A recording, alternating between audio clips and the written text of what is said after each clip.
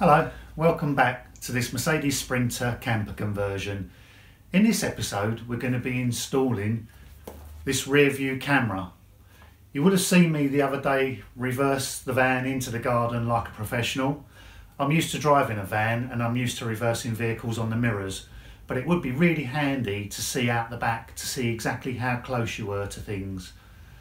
So we're going to get a camera fitted to the back of the Sprinter. These cameras would normally replace the high level brake light. My Sprinter for some reason doesn't have a high level brake light, so we're going to have to adapt this kit very slightly to make it work.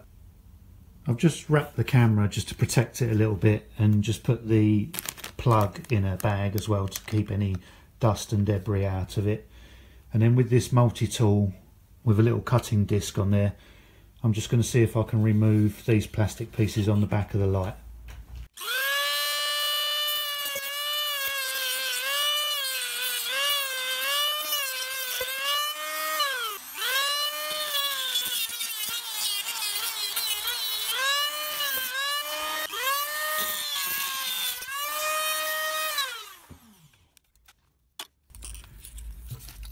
So I've cut all of these plastic pieces off the back which would have protruded into the van. So now this reflector will fit completely flush and I don't need to cut any holes in the van other than the 2 screw fixing holes and a hole in the centre to just pop the cable through, and then I can put a little bit of Sikaflex on those holes just to make sure that they're watertight.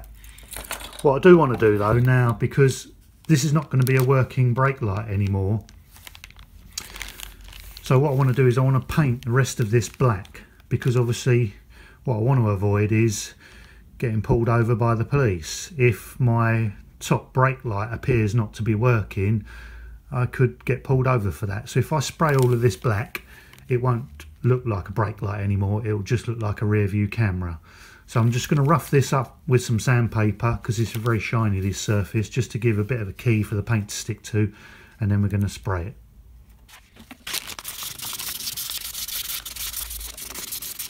Just dull down that nice shiny finish with a bit of sandpaper.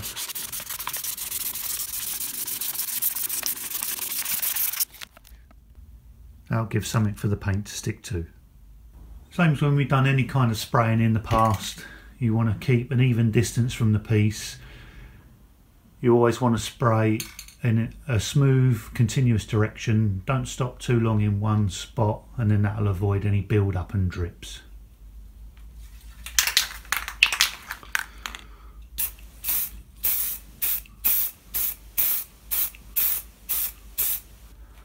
Do some light coats, let that dry, and then we'll come back and give it another coat.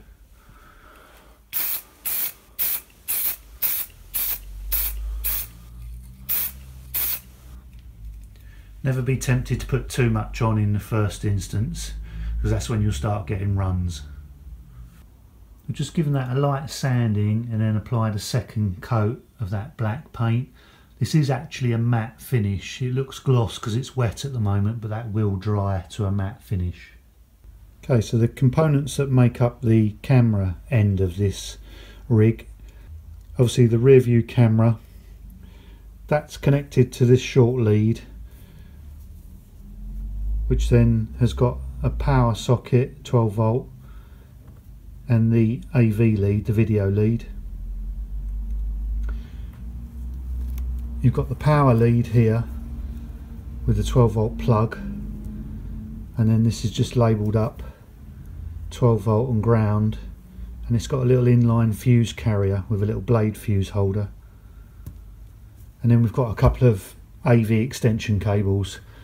So the only cable running from front to back will be the video cable, and there's enough here obviously to run right the way through to the cab.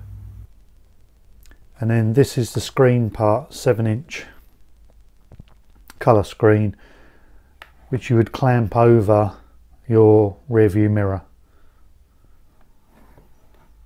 Both the display and the camera need a 12 volt power supply. So they both got a red and a black cable.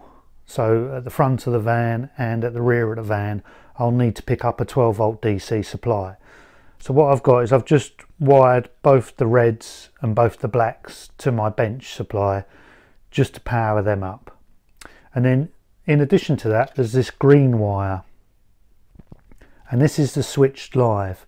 And then what you'd do is you'd find your reversing light, so that when you put the vehicle into reverse, it normally has a white light that comes on at the back of the van. So if you find that cable where it comes from the front of the van to the back, splice into it and then connect this green cable to that, and then as soon as that lamp comes on, it will give a 12-volt supply voltage. And you'll see, just I can touch this on this 12-volt clip here,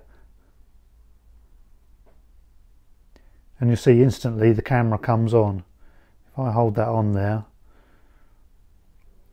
we can move the camera, and obviously you can see that colour display just to prove that's working. And then as soon as you take it out of reverse, that lamp will go off and the camera goes off. This camera kit also comes with a little remote control. They're kind enough to give you a free battery as well. So as well as being able to turn this camera on the screen, we should be able to turn it on and off with the remote. And if we had different video feeds, we could obviously select from one camera to another, and if there was an audio feed coming in here, I could also turn the volume up and down. I think with this menu button, I can alter the brightness, the contrast, saturation, tint, and the language mode from widescreen, and I can rotate, which I imagine means to flip the signal 180 degrees or flip the video. So it's got some great features on there as well. That'll come in handy. This is the power and video lead that attaches to the camera. This is the power supply. What I'm going to do is I'm going to put a little bit of heat shrink over this plug and socket. And what that'll do is when it's in the van, that'll help to make sure that this doesn't come apart, and it'll also prevent any moisture and whatever getting into that connection. I've got my little heat gun, which is about 350 degrees centigrade.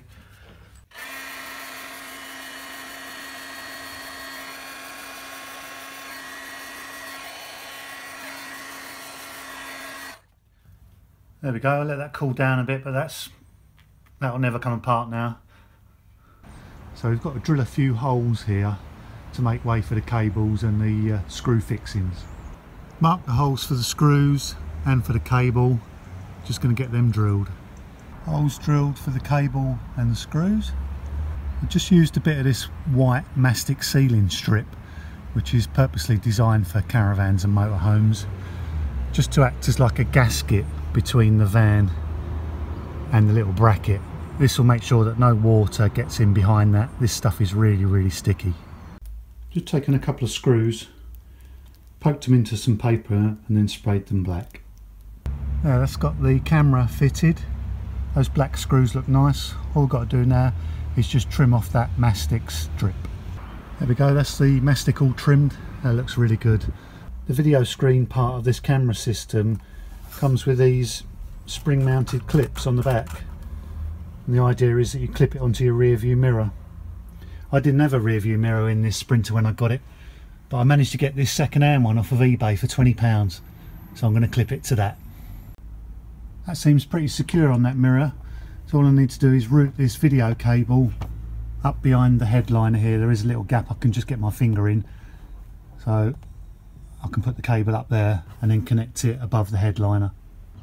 I've just removed this light here so I can get access into the back here to pull the cables in. I need a 12-volt supply here for the camera, and if I turn this light on, there's obviously a permanent 12-volt feed here. I haven't got the ignition key in or the ignition on, so I'm guessing that this red wire here is a permanent live. So I'll probably be able to use that to put a live onto the camera. And a little bit further along here, conveniently, there's a ground there bolted to the chassis, so that'll give me effectively my negative. This is the wiring loom that goes from the front of the Sprinter to the back, and in amongst these cables there's a red cable which will be a permanent 12-volt supply, and there'll also be a white and red cable in there which is the one that brings on the reversing light. So I'm just going to open up this bunch of cables. I'm going to pare off a little bit of the insulation, and then I'm just going to test that I've got the right cable.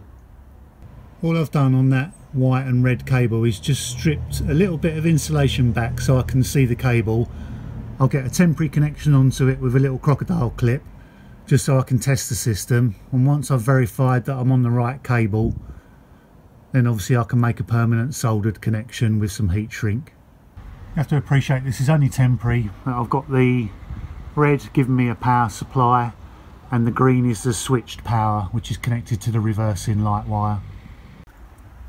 Alright, so I hope you can see this. If I turn it on manually, I've got power there.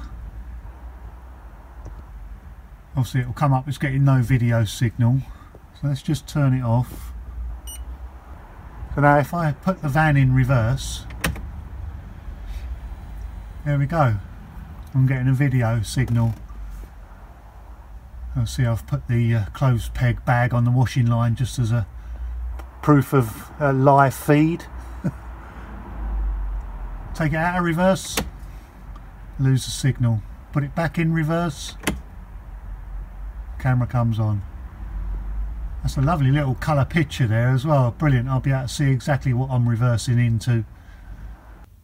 That reversing camera works really well, and that'll be a great addition to this Sprinter conversion. The kit itself cost about £130. I bought it off eBay. I'll stick a link in the description below if you want to purchase your own. Don't forget, on my main page there are links to my Facebook page and also links to my 3D warehouse. It was really helpful of you guys to jump in and find me those wiring diagrams, and I really appreciate the time you took to do that. Don't forget, you can always leave me a comment below. Look forward to reading those, and I'll come back to you as quick as I can. Thanks very much for watching. Hope you join me on the next episode. Cheers.